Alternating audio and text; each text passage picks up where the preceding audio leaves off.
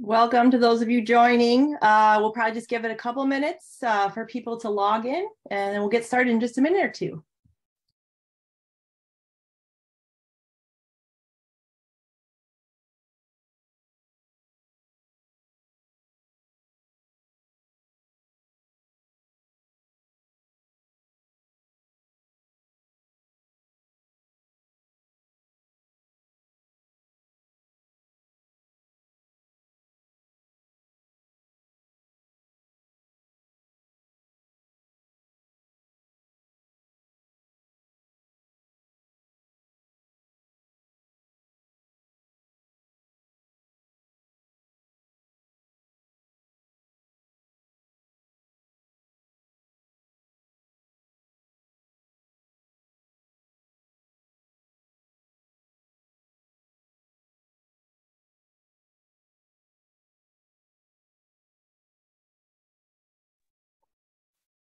All right, it's about 2 past the hour, so I think we'll get started just in to honor the time that everybody has this evening.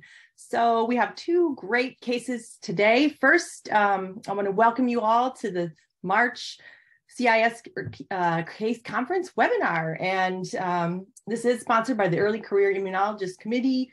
We have one typically every month. Our next one will be in April, and then in 2 months, we'll be at our meeting in St. Louis, which I have the art cheer for you, just to remind you all. Hope to see you all there. Remember that membership for CIS for trainees is free, and you can join by going to the CIS website. So first, let's get started. So we have a great case coming here from Washington University in St. Louis by Dr. Sarah Mehta, a clinical fellow in pediatric rheumatology, allergy, and immunology. And we have a fantastic senior mentor, Dr. Gigi Notarangelo, who is well known in the CIS and in the field of IEI, who is senior investigator at the NIH, chief of the immune deficiency genetics section, and clinical immunology and microbiology.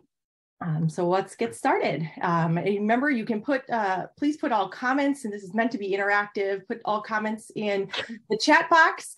And I will be monitoring the chat box. We'll have a couple of breaks for that as well. And make sure when you set your chat box, set it to everybody so that we can all see the comments and not just hosts and panelists. All right, go ahead, Dr. Mehta. Thanks, Erica. So today, this presentation that I'm giving is called Erasing the Skid Marks, a Quest for Thymic Transplant. So time for an outside hospital consult call.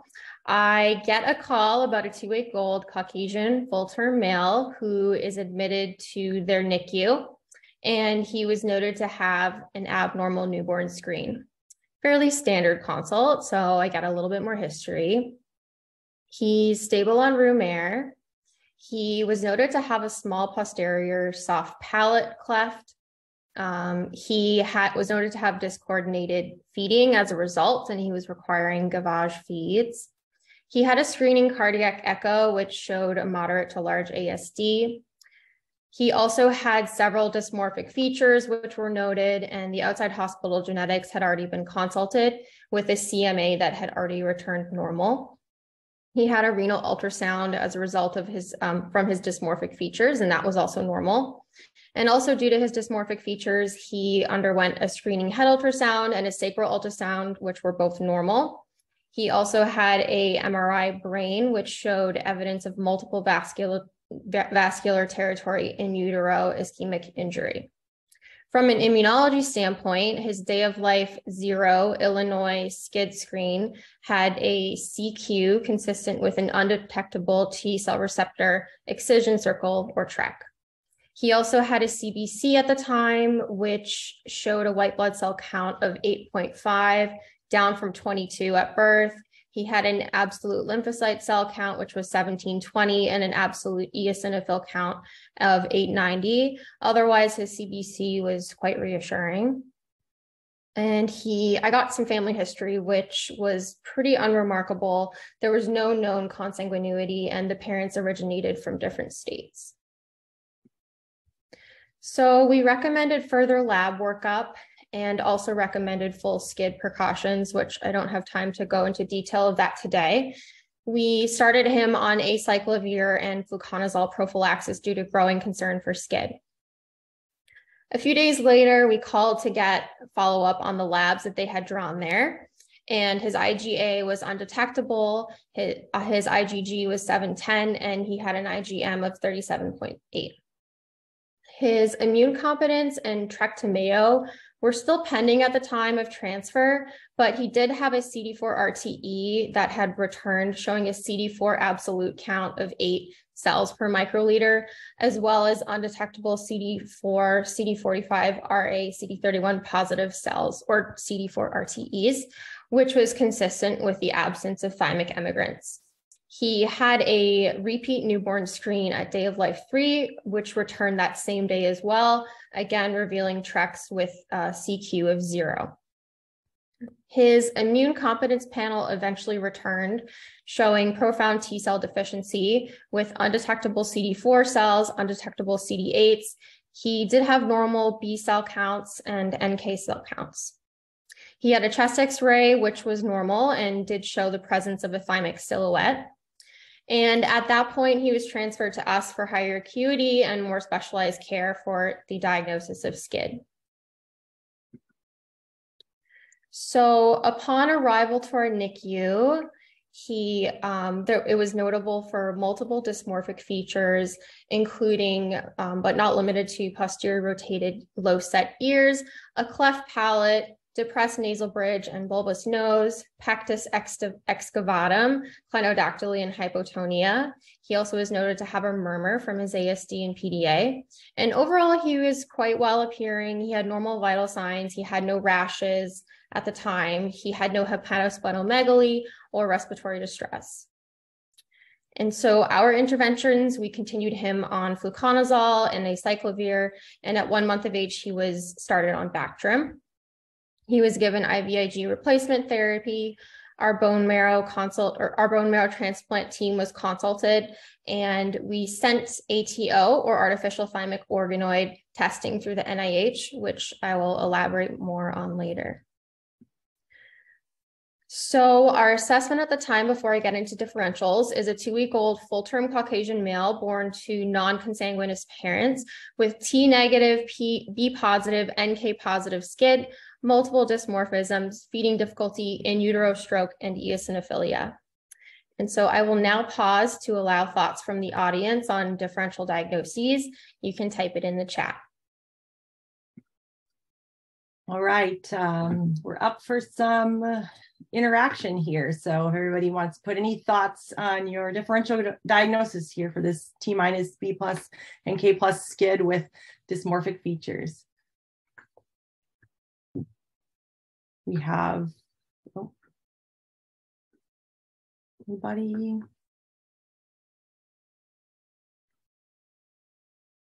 Funny 2Q deletion, some thoughts coming in.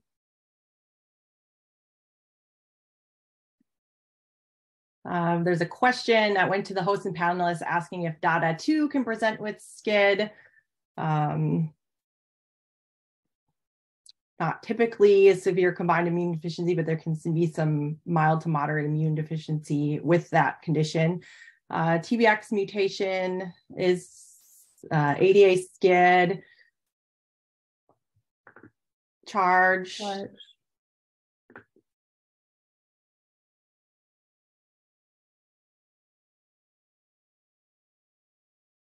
All right, we have a couple. Anybody else? Any last minute thoughts before we move on here? All right, good. We have a couple things here in the chat. Why don't you go on and show me the differential? Sure. So these are some of the differentials that I thought of. The ones in the chat are great differentials. Just a note on the 22Q and charge, he did have a CMA, which was normal.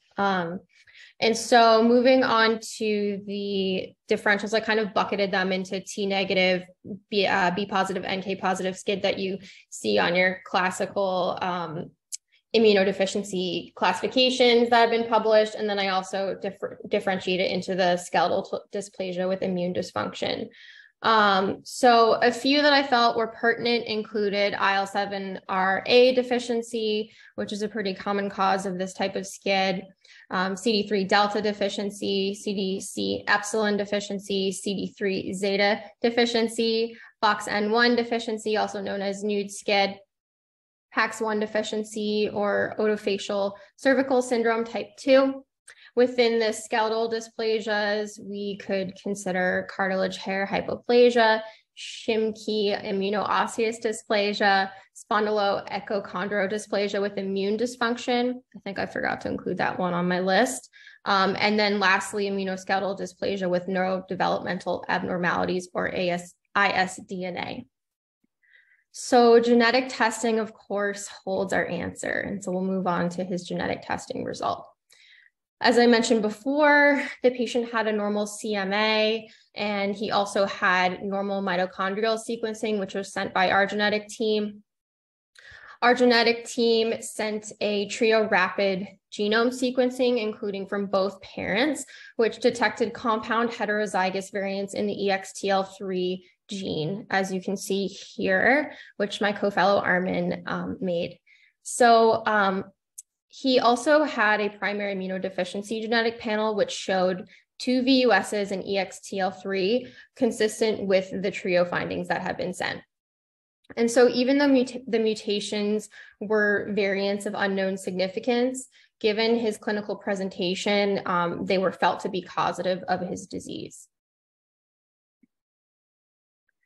So I will now go into a little bit more about EXTL3 and EXTL3 deficiency. Exostosin, like glycosyltransferase 3, or EXTL3, is a very ubiquitously expressed gene encoding an enzyme involved in the synthesis of heparan sulfate, which in vivo is covalently bound to specific core proteins as heparan sulfate proteoglycans, or HSPG. These HSPGs play a critical role in skeletal and hematopoietic immune system development, including modulating activities of fibroblast growth factors, bone morphogenic protein, sonic hedgehog, and several interleukins. EXTL3 deficiency, also known as immunoskeletal dysplasia with neurodevelopmental abnormalities, or ISDNA, is a very rare autosomal recessive condition due to biallelic mutations in EXTL3. EXTL3 deficiency was discovered in 2017. It was actually reported by 3 separate groups in 2017, coincidentally, including Oud et al., Volpe et al., and Guo et al. Our patient, to our knowledge, is the 17th reported case of EXTL3 deficiency and the first ever caused by compound heterozygous variants of EXTL3. So there have been a handful of studies involving EXTL3. Oud et al. And Volpe et al., both in 2017, together demonstrated how T-cell immunodeficiency in EXTL3 deficiency is a result of impaired colonization of the thymus by common lymphoid progenitor cells and or their expansion into the thymus. So Oud et al. In 2017 showed that the EXTL3 protein is expressed in hematopoietic stem cells and in early stages of T-cell development. Volpe et al. Did several experiments. They showed that EXTL3 mutations resulted in inhibited T-cell development, primarily at the stage of expansion of early hematolymphoid progenitor cells and their colonization in the thymus. They also showed that those with EXTL3 mutations have defective maturation of thymic epithelial cells by modulating FGF signaling. I'll go briefly into this experiment, how they showed that. So first, they applied human induced pluripotent stem cells to a protocol used to induce differentiation of human embryonic stem cells to definitive endoderm, which is DE, ventral pharyngeal endoderm, which is VPE, and then thymic epithelial progenitors, which is TEP. So those are the different stages.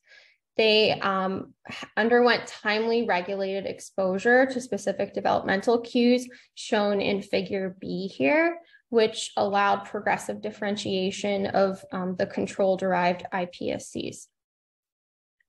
And so I won't go too much into detail of the genes, but essentially the differential expression of genes marked different stages of the cells. And so they compared gene expression at the thymic epithelial stage, showing that EXTL3 mutated cells had decreased expression of TBX1, EYA1, and CK1 compared to regular control-derived cells. And there was also a similar but insignificant trend seen with FOXN1. In contrast, the EXTL3 mutant cells kept high levels of SOX17, which in the control cells reached peak expression at the definitive endoderm stage and then were downregulated. So essentially what this experiment showed was that EXTL3 deficiency affects thymic epithelial cell differentiation. Just of note, the importance of this finding is still unclear. Another interesting experiment, which I'll go through a little bit quicker, is that in the same paper, these authors demonstrated that EXTL3 mutant zebrafish have defective thymopoiesis. And so to prove that the defect was caused by EXTL3 mutation, they injected the mutant and sibling zygotes with wild type human EXTL3 mRNA and observed rescue in the thymic phenotype. So basically what figure A shows is that the EXTL3 mutant versus the sibling, the mutant has much smaller pectoral fins. In figure B, you can see they've fluorescently tagged the thymus, and the EXTL knockout has a much smaller thymus. Same with figure C. This is just kind of zooming into the thymic volume, and you can see the thymic volume in the knockout is much smaller. Figure D shows just in graph form that the thymic volume has been knocked out in the EXTL3 knockout. And then figure E shows rescue with the wild type RNA. And then same, the pectoral fin length has also been rescued. So moving on to the clinical features of EXTL3, in the known cases thus far, all major malformations and features occurred pretty much in 3 organ systems only, namely the immune system, the skeleton, and the neurological system. Facial dysmorphisms and abnormalities in the skeletal system were consistently observed in 100% of the patients we have thus far, which is 17 patients, with cardinal features being platyspondyle, brachydactyly, and kyphoscoliosis, as well as, of course, facial dysmorphisms. In contrast, the degree and frequency of the immune and neurological impairment really varied across the board.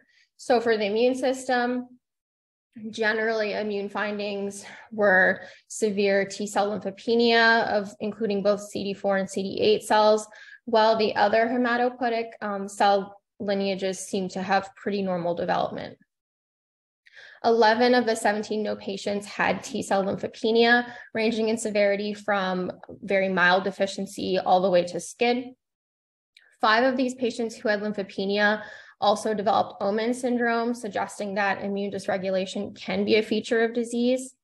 Some patients had spontaneous improvement in the T-cell counts and immune function, and 9 of the patients had hypogam. Neurologically, intellectual disability and global developmental delay seem to be pretty common within these patients. Seizures in about 1/3 of patients, and then hypotonia or hypertonia in about half of the patients. Also, liver cysts have been commonly found in these patients as well. Moving on to outcomes, 4 of the 17 known patients passed, unfortunately, when they were less than 1 year of age, and 1 passed when they were 30 years old. The rest, at the time of their publication, they were alive, anywhere between the age of 2 and 38 years old. Of the 11 published patients who had EXTL3 deficiency with T-cell lymphopenia, only 1 received bone marrow transplant, and that was published in Udd et al. In 2017. HSCT resulted in complete recovery of normal T-cell development without affecting the non-immune defects. And so one thought is that it's possible that the thymic function could have been restored by repopulation of the thymus with the HSCT donor-derived thymocytes. This hypothesis is based off of a previously reported patient with a different thymic stromal defect who developed naive T cells after HSCT. Of note, this patient did have an older sibling with EXTL3 deficiency who was also published, although he had much milder T cell lymphopenia, and so he was not transplanted. There was a question about whether have congenital heart defects been previously described. I didn't actually find that in my reading, I don't think. Erica, did you? Yeah. No, I didn't see that as a note. It has not been described. Mm-hmm. Thank you. Yeah, of note, though, this patient just had an ASD and a PDA, so it wasn't a very significant heart finding. Yeah. So a discussion on thymic transplant versus bone marrow transplant. Thymic stromal defects can be successfully treated with thymic transplantation. Sometimes the thymic defects are discovered only after failed attempt at T cell reconstitution with HSCT. At this point, successful thymic transplant is complicated by multiple things. One could be potentially needing to match MHC alleles, which may have originally been mismatched in the original HSCT, and this would increase the risk of graft versus host disease. And after bone marrow transplant, often there are severe post-HSCT morbidities. Therefore, of course, it's preferable to identify a hematopoietic versus a thymic defect early on to thus facilitate administration of the correct treatment the first time. So enter the ATO, or artificial thymic organoid. ATOs express DLL, which is a Notch ligand important in thymopoiesis, and can support the differentiation of CD34 positive hematopoietic stem cells into mature T cells. What happens basically is that you put the patient's CD34 positive T HSPCs into the ATO, you culture it, and the idea is that healthy cells will undergo T cell maturation. The basic principle is that HSCs from patients with thymic stromal defects should be able to move through the T cell development stages to generate mature T cells when supported by the ATO, with normal formation of double negative T cells and TCR alpha beta. Meanwhile, the HSCs from those with a hematopoietic defect is impaired despite the support of the ATO because the defect is not thymic, although there are exceptions which we may get into later. I will now pause to allow our senior mentor, Dr. Notarangelo, to elaborate on any specifics of the ATO and to walk us through our patient's ATO test, which is displayed here. Thank you, Sarah. Great presentation, by the way. So these are the results of the in vitro differentiation of unmobilized CD34 positive cells from the patient. The patient is labeled as KID 506 USA. A travel control and also another control obtained here in the Department of Laboratory Medicine at the NIH. And so what we did, basically what Marita did, and Marita is actually in the audience today, we basically analyzed by flow cytometry these developing T cells at various stages of T cell development using appropriate markers. We do this typically at 5 weeks and also 6 weeks of in vitro culture. So that's how long the assay takes. And you can follow maturation of the T cells by looking at the expression of CD7, CD5, then CD7 is slightly downregulated, CD1A is markedly upregulated. At that stage, basically cells become double positive. So if you stain them for CD4 and CD8, you will see the appearance of double positive cells, and you see those cells in the penultimate column here, and you see that those cells develop normally in both controls and in the patient. And the last column actually shows the proportion of cells that express T cell receptor alpha beta on the x-axis and CD3 on the y-axis. And again, you see nice development also mature T cells. So based on what Sarah told you, this would suggest actually a thymic intrinsic problem, because we see here that the CD34 positive cells from the patient are normally able to differentiate into mature T cells. But one has to take this with a grain of salt. And a grain of salt is the following. As Sarah has mentioned, both our group, yes, as well as the group of OAT, have demonstrated that there is a problem with the expansion of the early progenitor cells, hematopoietic progenitor cells, and the seeding of very early T cell progenitors to the thymus, which is something we cannot model with this assay, because the assay is, the assay you already provide the CD34 positive cells all of the signals that are needed to make them become T cells. You're not looking at migration of those cells to the thymus. So that is the real caveat here. It is also true, as Sarah is showing on this slide, that one patient was supposedly cured with hematopoietic stem cell transplant. But remember that she showed you that there are many patients who actually spontaneously improved.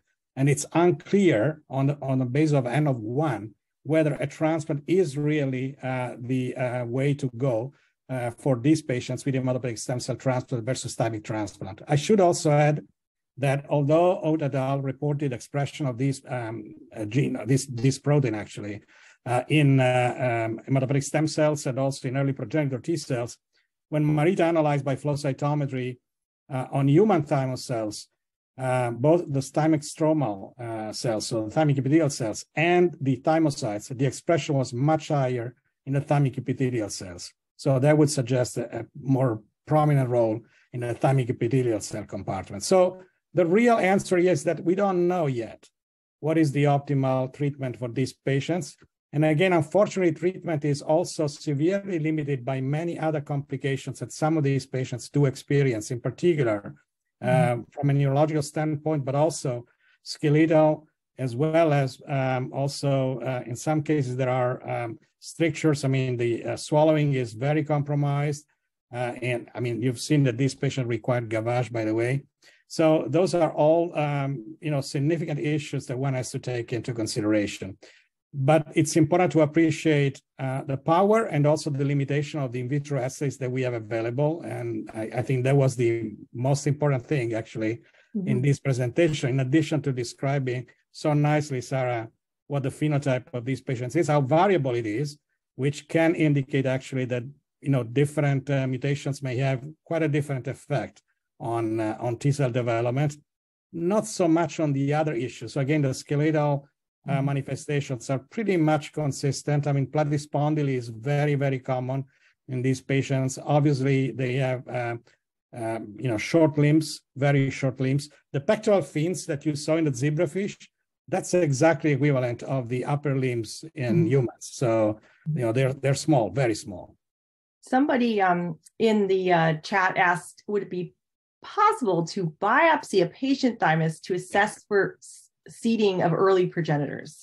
Yeah, so it's a great question. So it is possible in theory to biopsy the thymus. It's not without risks, and it's something that we don't tend to do anymore in the clinical practice. You could analyze and you could search actually for early thymic progenitor cells. There are markers also to look at those. Those are very rare cells in the thymus. So again, you don't want to take, you can even take just a small sample of the thymus, but it's not without risk. So it's not a procedure that is typically done in this situation. But, it's a good idea, and in some cases might actually be informative. I think we're running close on time. One other, actually, the mother had asked this question on your thoughts on thymic and bone marrow transplant, doing both. The patient's mother was quite astute and had this good question, actually. Well, what I would say, so it depends also what kind of donor you have. So if you have a match-related donor, I think that proceeding with the bone marrow transplant alone is probably safer. You have a relatively low risk, not zero, but a lower risk of graft-versus-host disease. And you might, in any case, obtain some T cell reconstitution, even if there is a problem of migration of the stem cells to the thymus. Nonetheless, you could reconstitute with mature T cells contained in the graft, at least for some period of time. For very sick babies, that's actually a life-saving procedure. The thymus transplant is much more cumbersome. It takes a longer period of time to immune reconstitute. It's not without risks, and Sarah illustrated them well, so I don't have to go through them again. So, if you have a matched donor, you definitely go first with a bone marrow transplant whenever you're uncertain whether one or the other should be used. Great. I'll let Sarah wrap up quick, and then we'll move on to our second. Yeah, just real quick, I did have a clinical course for the patient. So we'll use this beautiful graph that my co-fellow Armin created. At approximately 6 weeks of age, the patient developed watery diarrhea and a diffuse scaly exfoliative maculopapular rash. At the time, there was a noted rise in his T cell and eosinophil count. He, at the time, had an infectious workup, which was negative, and overall, this change in his clinical state was consistent with Omenn syndrome. He also had a UGI and abdominal ultrasound, which revealed gallstones and sludge, but no obstruction and no intestinal malrotation or other abnormality. They did find 2 simple hepatic cysts in his liver. For his Omenn syndrome, he was treated with cyclosporine and steroids with an excellent response to therapy, with complete resolution of his rash, diarrhea, and decreasing T cell and eosinophil counts. He did require G-tube placement for his poor oropharyngeal coordination. He eventually developed hypertension, which was likely related to the cyclosporine, so he was started on amlodipine to help control that.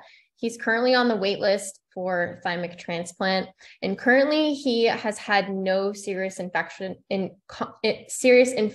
complications to date, although he has been admitted a few times for fever rollout, which were always found to be due to a viral infection. And so in conclusion, EXTL3 deficiency is an ultra rare cause of T cell SCID, skeletal dysplasias, and neurodevelopmental abnormalities. EXTL3 is an enzyme required for synthesis of heparin sulfate proteoglycans, which play a critical role in human skeletal and immune system development. EXTL3 deficiency results in defects localized at the level of early T cell development in the thymus and results in abnormal differentiation of thymic epithelial cells. HSCT cured SCID, but not the immune defects in 1 patient so far with EXTL3. One appropriate thymic transplant is a newer option being used to treat SCID, and the ATO can help identify whether a T cell immunodeficiency is due to hematopoietic versus thymic stromal defects and can be beneficial in guiding curative therapy. These are my thank yous, and then I guess I had written some questions, but we already went through all the questions. Just at one point, I mean, Terry Arville correctly pointed out that actually development of Omenn syndrome in partial DiGeorge is common. It's also common in some of these other possibly thymus intrinsic issues where you have residual capacity to generate T cells, and then those T cells undergo massive expansion in the periphery at some point. You have oleoclonal basic representation of T cell receptor repertoire with features of Omenn syndrome. Very, very, very common in several of these. Yeah, great. Thank you. Thank you. Thank you, Gigi, Sarah, great case. We'll move on to the second one, just we're short on time. So thank you. All right, great case. Thank you so much. I'm Jacqueline Squire. I'll be the moderator for our next case. And I am junior faculty at Mayo Clinic in Jacksonville, Florida. And today I have one of my internal medicine residents. He's a PGY2 who's interested in going into allergy and immunology and thinking about applying this next cycle. So keep your eye out for him.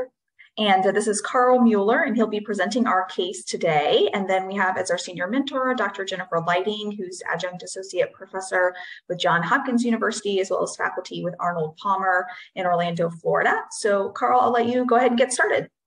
All right, thank you very much for that introduction, Dr. Squire.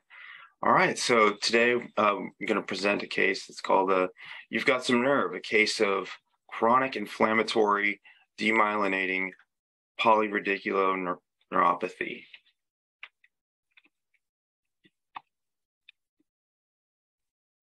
So a 17-year-old male presents for the first time to an allergy and immunology clinic. He has a pretty extensive past medical history. At about 1 year of age, he developed delayed motor milestones as well as regression and had a history of growth failure. At around 18 months, nerve conduction and EMG studies were done that were consistent with chronic inflammatory demyelinating polyradicular neuropathy. He was treated with IVIG monthly with initial improvement happening rapidly within days. He also had recurrent episodes of low-grade temperatures, not quite breaking the 100.4, but 99, 100, and these were associated with increased weakness, lymphadenopathy, and it happened about 3 times a month, and he was typically treated with IV methylprednisolone. Around age 7, he developed decreased strength and was transitioned to weekly IV methylprednisolone along with IVIG every 3 weeks. And he also improved from using a walker to walking independently during this time. Additional studies were done. A repeat nerve conduction velocity and EMG showed demyelinating neuropathy with severely decreased nerve conduction velocities. Here you can see some CSF studies with increasing IgG index in oligoclonal bands. There was negative for any infectious encephalitis, but he did have a positive GAD antibody. Genetic testing was done at this time for inherited neuropathies and was negative. He had a nerve biopsy at age 8, and this showed decreased multifocal densities of myelinated fibers and some empty nerve strands and onion bulbing, and also noted some small to moderate inflammatory mononuclear cell collections.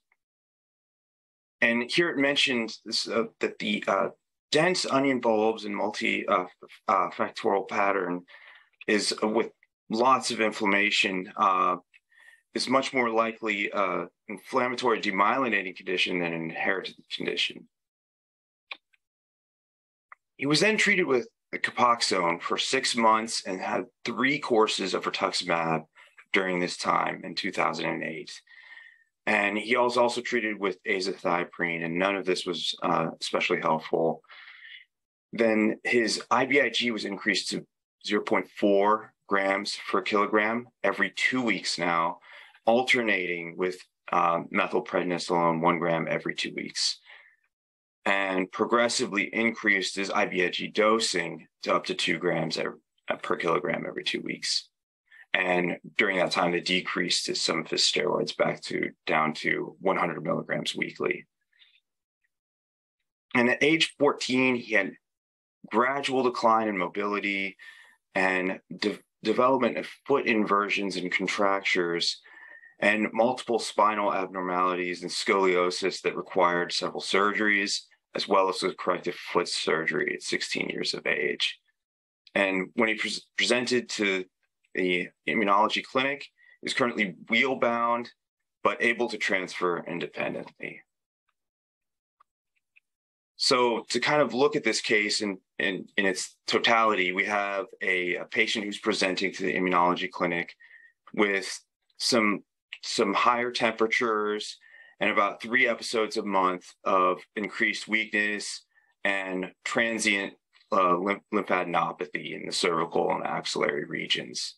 He denies any history of recurrent infections requiring antibiotics, persistent lymphadenopathy or splenomegaly, recurrent hospitalizations for infections, no autoimmune conditions, cytopenias, chronic diarrhea, or any family history of any sort of immune deficiencies. So do we have any thoughts on any potential differential diagnoses here, any additional testing that you might want? Perfect. So yeah, we'll take a little pause here. And if you guys want to throw some things in the comments, we did have a couple of questions that I'll read and then I can help answer those. But did he have any other autoantibodies associated with diabetes, IA2, anti-insulin, or did he have any anti-ganglioside autoantibodies? So he had at the time when he had that initial CSF testing, he had a full kind of battery of autoantibody testing, more so related to the neuropathy, and all of that was negative. The only one that was positive was the GAD, as Carl mentioned. And at the time, or per the notes of neurology at that time, they weren't really too concerned about that. Didn't feel that it was very suggestive of this. And but everything else was negative. Specifically, as far as other autoantibodies associated with diabetes, I don't know that those were checked. He did not have any, symptoms or evidence of type 1 diabetes. He did not have hyperglycemia, and was not diagnosed with diabetes.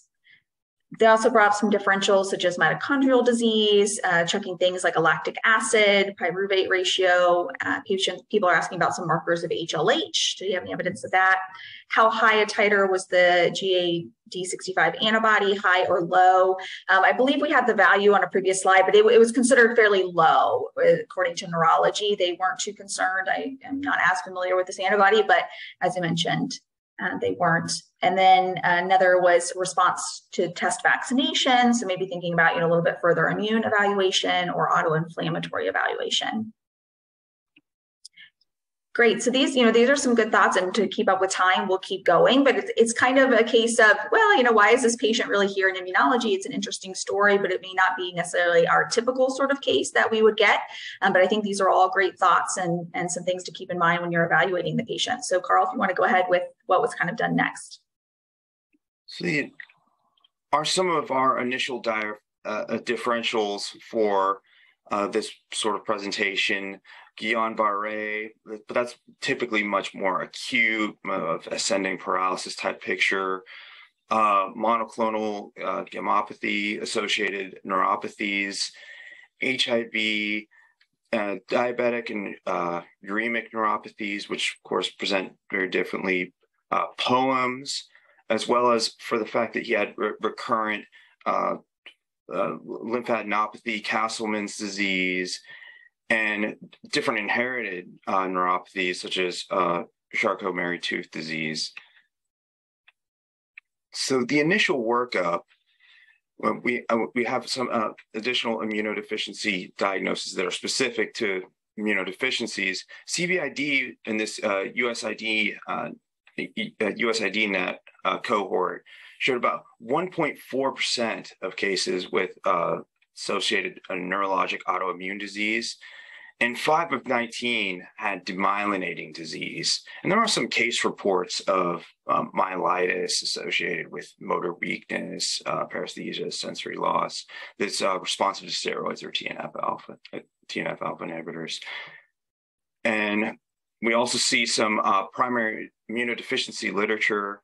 Zigner et al. Reported about 14 patients with various immunodeficiencies. We see 4 XLA patients, 5 patients with hyper IgM, 3 CVID, 1 SCID, and 1 common immunodeficiency case, all with progressive neurodegeneration. A variety of different ages of presentation. 7 had ataxia, incoordination, motor deficits. 1 had a biopsy showing patchy demyelinization and neuronal loss. And CD59, which is commonly associated with paroxysmal nocturnal hemoglobinuria, PNH, also can present with CDIP. And demyelinating neuropathy has been reported in 2 patients with Shide-Higashi syndrome. So our initial immune workup, and you see that there's an anemia with a hemoglobin of 12.9. It's microcytic. You can also note that on his antibodies, his IgG levels are within normal limits, but he was receiving IVIG at this time. His IgM is a little low, but he's also getting steroids as well. IgA is normal. Normal complement. His lymphocyte subsets are all normal except for CD19, but he had received those 3 rounds of rituximab. And his monoclonal studies were all normal. HIV is also negative. Some additional workup was obtained, such as a CT chest, abdomen, and pelvis. showing some borderline enlarged axillary and subpectoral lymph nodes. Also showed some mild bronchial wall thickening, but no enlarged lymph nodes in the abdomen or the pelvis, no hepatomegaly, splenomegaly. And the previous nerve biopsies were re-examined and immunohistochemistry was done, demonstrating predominantly CD3 positive staining with some scattered CD8 and CD4, little CD20. Electron microscopy showed an abundance of whorl-like formations, generalized small to moderate onion bulbs, and most myelinated fibers had thin myelin sheaths with some demyelination. But our patient actually presented initially to the clinic actually with this already done. This is a trio whole exome sequencing that did show homozygous pathogenic mutation for caspase-8. And both the mother and the father were heterozygous carriers for this. We kind of went through this presentation just to kind of think about some of these differentials if we didn't have this, whole exome sequencing data already. So let's talk about caspase-8 deficiency. So caspase-8, DISC activates downstream caspase pathways in apoptosis or programmed cell death, which is required to eliminate autoreactive autoimmune lymphocytes. Now, corticosteroids are very effective at preventing lymphocyte proliferation and often used as first line for the treatment of ALPS. Another option is sirolimus or rapamycin-induced apoptosis in both a normal and abnormal lymphocytes, and it's effective in treating lymphoproliferation in ALPS patients as well. Caspase-8 also has an important other function as well, just as it plays an important role in the extrinsic pathway of apoptosis. It's also important in lymphocyte activation through the NF-kappa B pathway, as shown here. So while caspase-8 deficiency was initially classified as an ALPS type 2B, it's now considered separate from ALPS. And caspase-8 shows defective T, B cell, and NK cell activation. So the literature on caspase-8 patients, there are about 7 that have been reported so far. There are 2 reported in 2002 Nature paper by Chun et al. With siblings, a 12-year-old female and an 11-year-old male, who both had lymphadenopathy, splenomegaly, recurrent sinopulmonary and cutaneous HSV infections. They had deficits in T, B, and NK cells with poor response to vaccinations. Decreased T cell proliferation and some hypogammaglobulinemia. But they had a homozygous caspase-8 mutation. There are also 2 siblings reported in 2015 by Nima et al. With homozygous caspase mutations. The first patient was a female who was healthy until age 38 and then developed pulmonary hypertension and interstitial lung disease. The second was a male who was healthy until age 37 and then developed a complex neurologic syndrome with dysphagia, migraines, trigeminal neuralgia, and cranial nerve palsies. He had a 1 centimeter mass that was from the Meckel's cave resected that showed some necrotizing granulomas. And he also suffered from recurrent lung infections, liver and spleen, nodular organomegaly. And then we also have a few papers, one from Kenderova in 2019. Sorry, I'm maybe mispronouncing that. But this was a case of a 15-year-old male presented with failure to thrive, recurrent lymphadenopathy, bloody stools, rectal prolapse, perianal fistula, and hepatosplenomegaly and anemia. several recurrent sinopulmonary infections, fevers of unknown origin, and actually had pneumonia at a very young age, at age 5, and generalized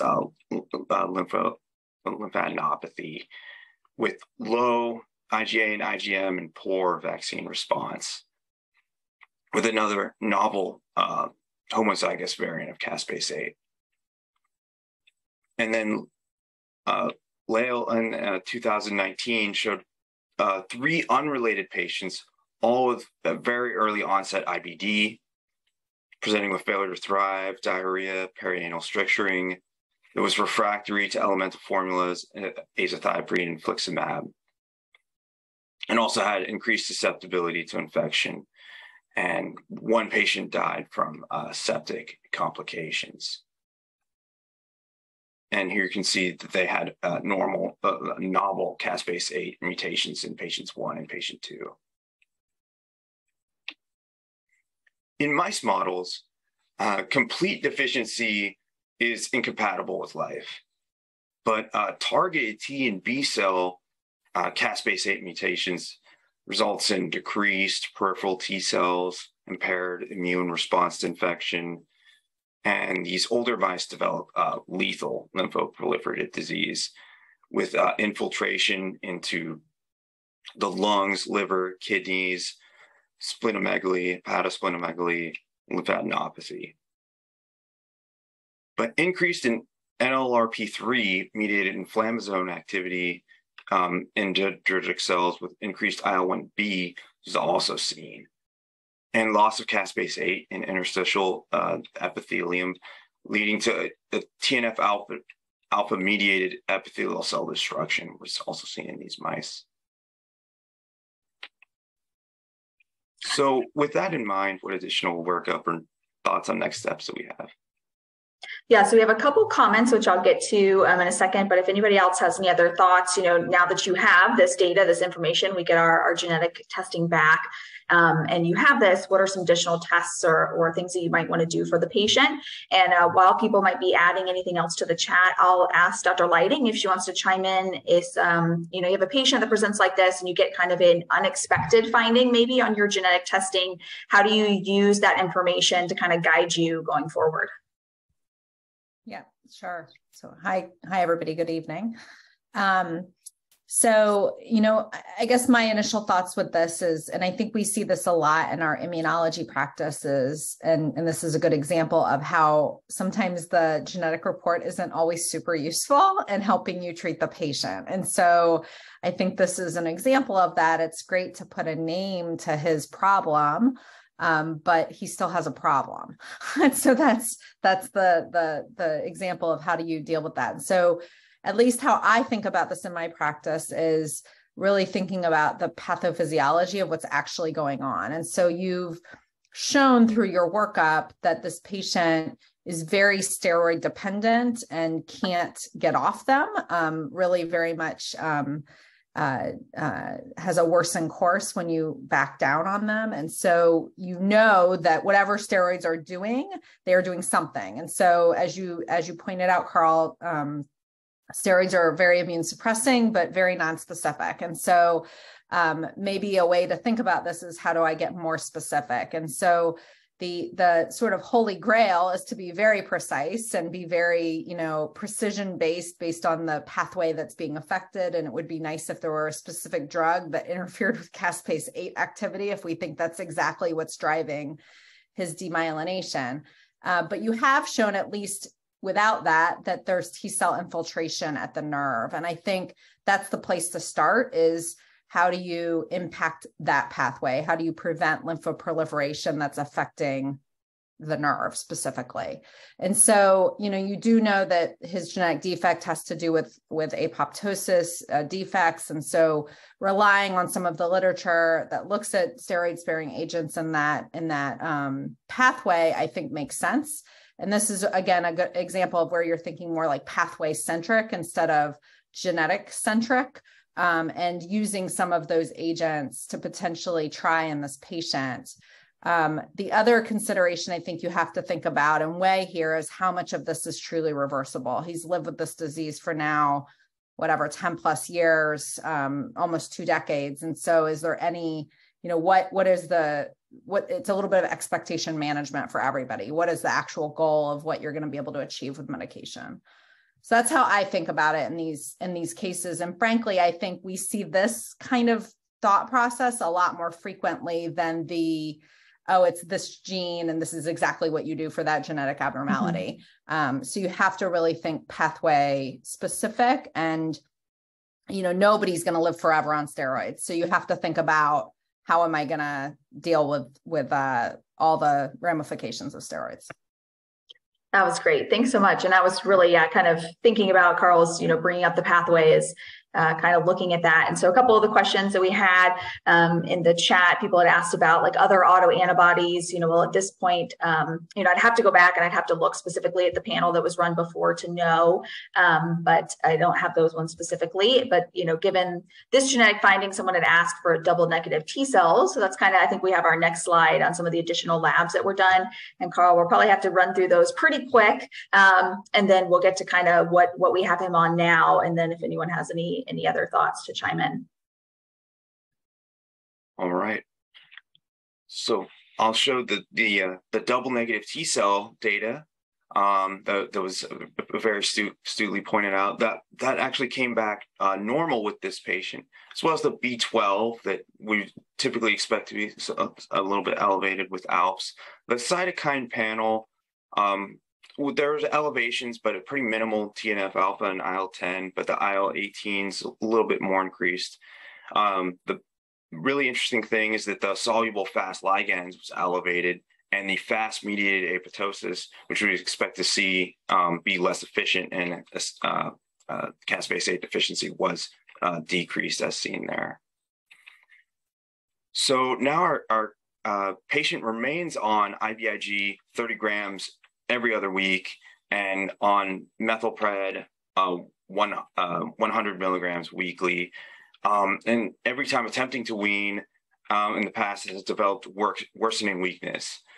So started sirolimus at 2.5 milligrams per day, increasing to 3 milligrams per day with troughs somewhere between 5 to 11 nanograms per milliliter.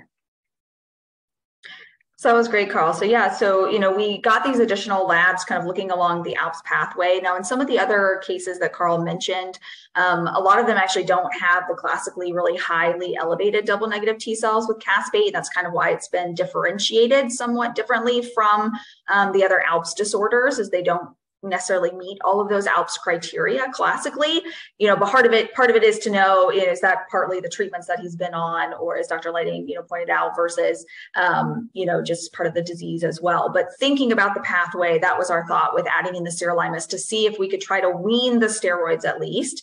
As Dr. Lighting had mentioned, not sure how reversible we're really going to be, or it's more about stabilization and not having progression and loss of more function as he's had over time. And so kind of thinking about, we added in the sirolimus and he's stable for now. And we've not really been able to wean the steroids too much yet, but they are planning on working on that with the help of neurology. Neurology follows him closely as well to try to wean that.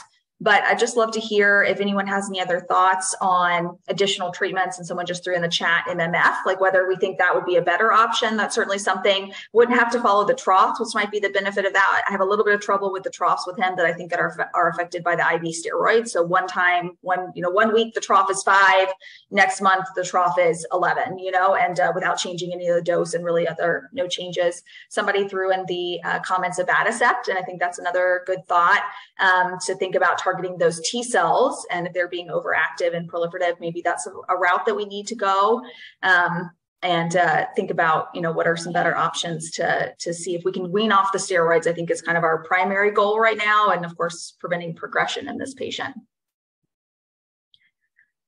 But with that, I think we've hit right at the 9 o'clock hour. So we really appreciate everyone for joining us. And we thank you so much for our senior mentors, Dr. Lighting and Dr. Notarangelo. I think he's still on and listening.